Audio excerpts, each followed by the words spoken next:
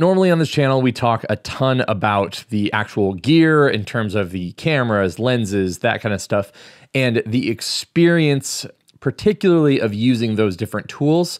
But one of the things that I feel like is incredibly underrated would be the different ways that you can actually go about carrying those cameras and that gear, especially in a way that is more conducive to someone like myself as a wedding photographer who's going to be carrying that stuff for anywhere from 6 hours on the very, very minimum to 12 hours plus, doing that in the way that is both comfortable, ergonomic, convenient. So today we're going to talk about all of the different options and gear that I have used, let you know where those different things fit, and give you some recommendations in those areas. And this is not a sponsored video by any means. And if you did want to support the channel in any way, if you were going to purchase some of this stuff, you can do it through the links in the description.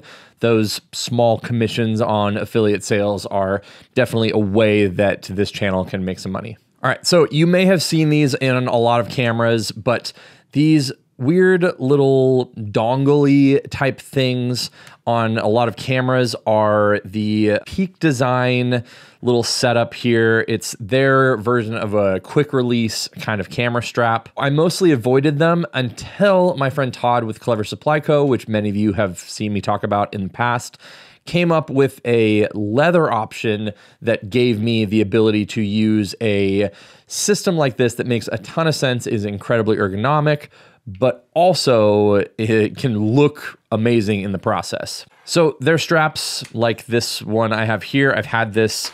This is probably the first one he ever sent to me, so it's pretty old and beat up at this point, but I mean, that's kind of the beauty of leather, right?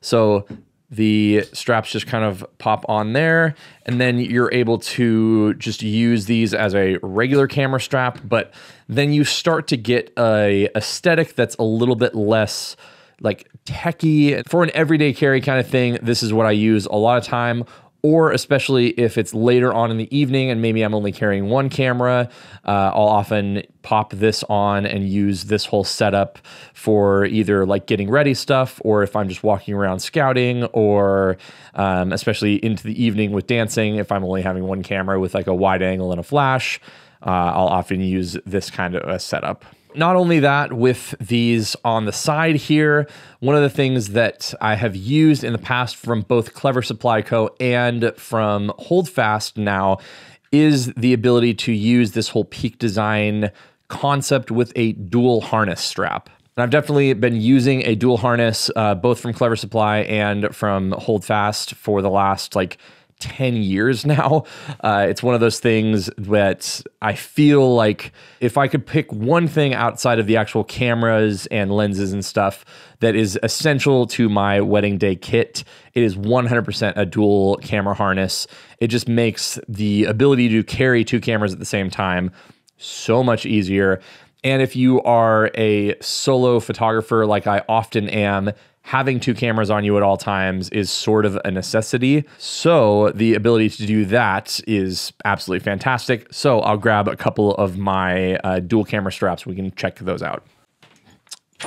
Okay, so obviously this is a lot of camera straps, and I've used all of these different versions, so you can kind of see where you would want to land in any of these systems. So just because I pulled this one up first, this one from Clever Supply Co. Now you'll see that theirs is a little bit different in how it connects on the back. So when you're wearing it, it goes in this X pattern, but instead of just being in one connection, they have a central little like hub of sorts. That's how it kind of connects. But then their basis is all based off of the Peak Design hardware. So natively, you just get the Peak Design stuff when you get a strap from Clever Supply Co., at least in their dual harness kind of setup here. That is the Clever Supply Co. strap. It's a little bit thinner. It definitely works with the larger Sony cameras and stuff.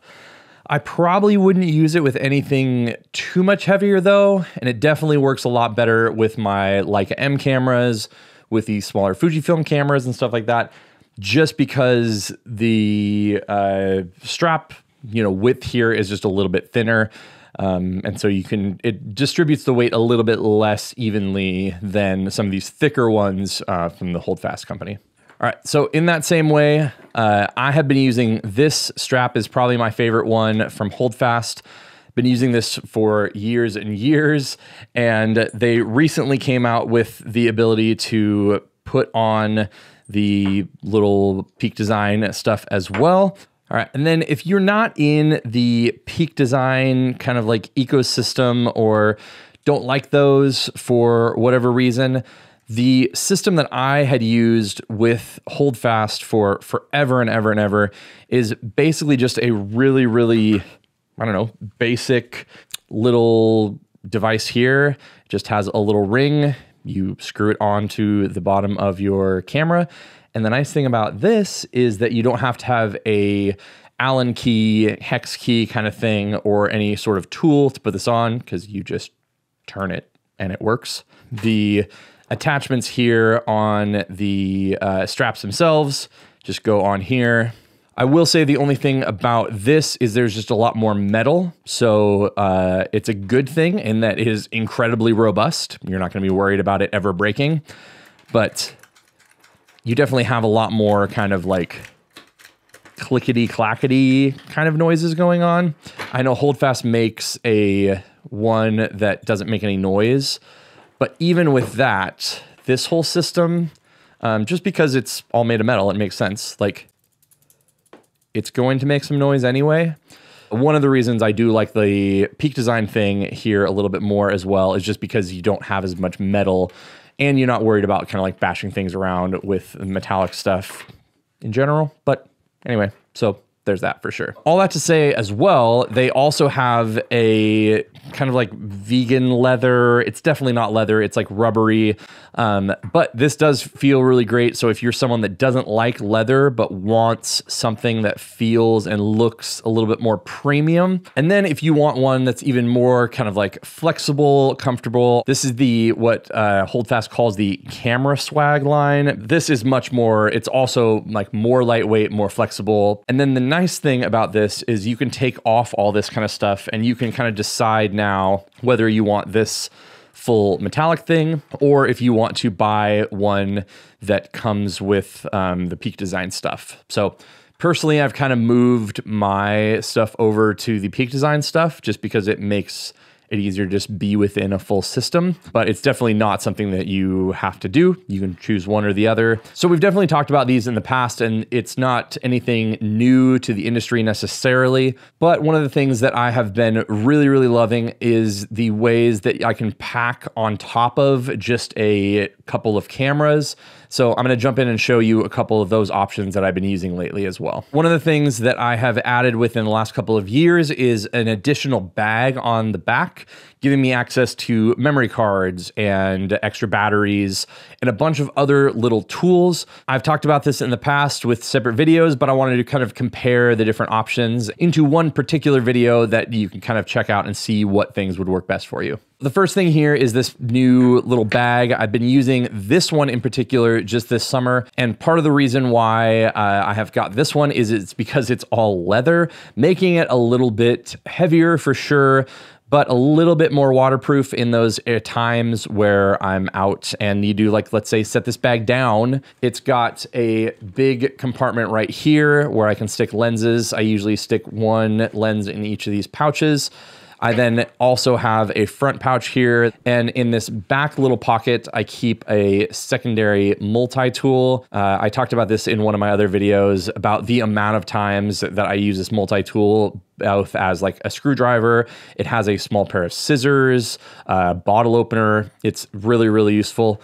I also keep some double-sided tape in here just for like wardrobe malfunctions for people. And then I also keep this multi-tool here that is more like camera specific. It also has this larger section here where I can keep things like a timeline or a family photo list. And then in front of these little pouches in the front is where I'll toss things like the memory card holders, batteries, things like that.